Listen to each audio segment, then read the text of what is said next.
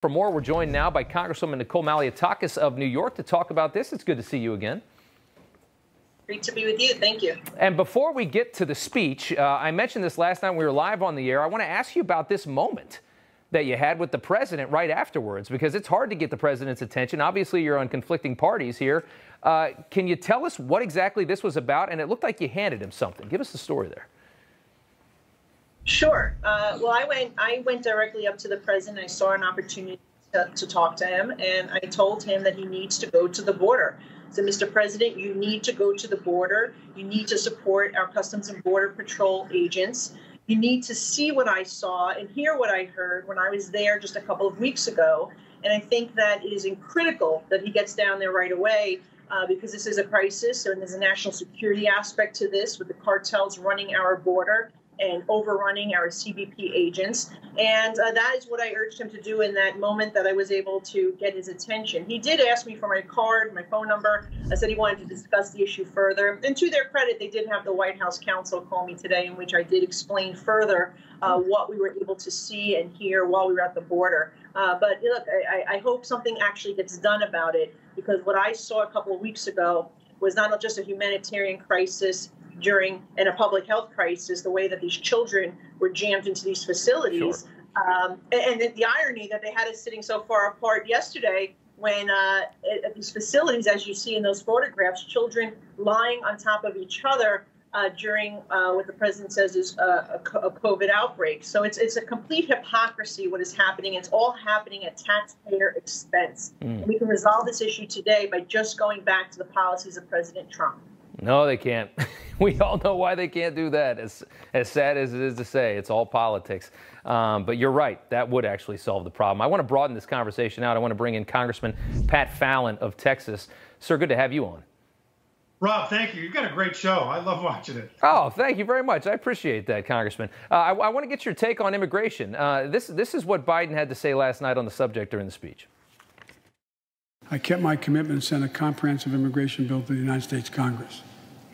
If you believe we need to secure the border, pass it, because it has a lot of money for high-tech border security. If you believe in a pathway to citizenship, pass it. So he's kind of throwing it back to Congress here. What do you make of that comment, sir? Well, I don't believe him, unfortunately. I love the fact that Nicole confronted him on this, because thanks to Joe Biden, the United States government is facilitating one of the largest human trafficking and really sexual slavery operations in the world. What's happening here is their cartel's winning, Rob, because they're supporting this for two reasons. One, they love to distract about half of our Border Patrol agents, literally having them babysit. I mean, we visited the Donna facility that's supposed to have 250 people as a capacity. They had 5,700 the day we were there, 3,700 unaccompanied minors. We have our Border Patrol agents changing diapers while the drug cartels are easily slipping in methamphetamine and fentanyl and cocaine into our country. And furthermore, they're also making money because the folks that come from the Northern Triangle in Central America don't have a lot of money, so they work it off when they get here. And the cartels tell them what cities to go to. Sure. And then how do you think some 20-year-old or 20-something gals are going to work that off? It's going to be sexual trafficking. And I don't know if he's just naive or he doesn't care.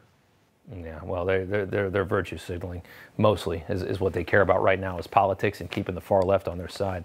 Congresswoman Malliotakis, I want to go to policing and also race, this rhetoric of systemic racism in this country. I thought Senator Scott did a really good job last night of making clear that just because racist actions happen, it doesn't make this country racist. What did you make of that speech? I think Senator Scott was on the mark. He basically described honestly what is happening in our country, and that we can come together and should come together to address the real issues. Look, we can fix the immigration crisis. We can address the security issue at our borders. We can certainly look at the policing, and Senator Scott has a bill that has a lot of Republican support that would really put in place a lot of the policies that the NYPD proactively put in place a number of years ago.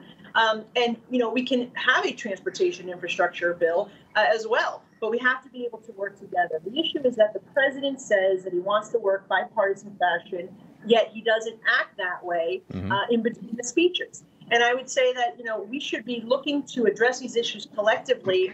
We know that there's that common ground there, but there needs to be a willingness. I think the Democrats are more interested in holding on to these as issues, to make them political footballs for their own narrative, as opposed to actually solving the problem. And that's the real issue here. No, it certainly is. I think that's very obvious at this point. Congressman Fallon, the president, promised to unify this country. All of this talk about race is doing the exact opposite, and they are fanning these flames. I don't think we've ever been as divided, not at least in my memory, and I'm not that old, but I mean, this is really bad for the last 30 years or so. This is a very, very, very bad moment. What do you make of it? I agree with you that over the last 30 years, it's gotten worse. And in the 1980s, I really thought we were making progress and things would get a lot better. Yeah. But when it's supposed to be e pluribus unum, and what the Democrats are doing is really the bidding of the Chinese Communist government. The Chinese want us divided, and they're doing that. I mean, if you look at policing in this country, there are 375 million police interactions with civilians, and yet there are about a couple hundred, depending every year, a couple hundred fatal shootings. But with 58,000 police are assaulted every year, 15,000 of them require hospitalization. They show incredible restraint and incredible professionalism. And in 2017, Harvard, and then in 2019, the National Academy of Science did studies, and they found no racial bias in police shootings. But the left doesn't want facts and data and evidence and proof. They just want emotion. It's so embarrassing. The rhetoric right now and just how dumb this country is on this story is just so embarrassing, I think. Congressman Fallon, Congresswoman Malliotakis, thank you both for joining us tonight. Good to see you. Thanks, Rob. God bless. Take care. All right.